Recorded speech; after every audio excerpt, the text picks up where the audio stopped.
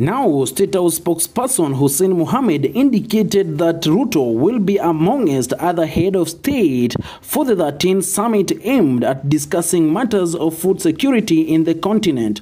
He said this, and I quote, President William Ruto among the head of state and government attending the 13th Africa Food Systems Summit in Dar es Salaam, Tanzania today to discuss crucial issues of food security, sustainability and innovation. End of quote. The summit, which is being held at the Julius Nyerere International Conference Center, is themed Recover, Regenerate, Act Africa's Solution for Food Systems Transformation. The Food Systems Summit will also focus on building back better food systems and food sovereignty with youth and women at the center. Sustainability and innovation in the agriculture sector will also be of focus in the event hosted by President Samia Suluhu of Tanzania.